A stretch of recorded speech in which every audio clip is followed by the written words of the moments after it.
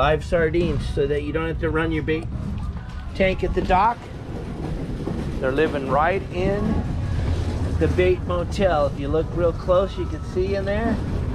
You can see them swimming around in the bait motel. Check it out. That's why you all need one. You never know.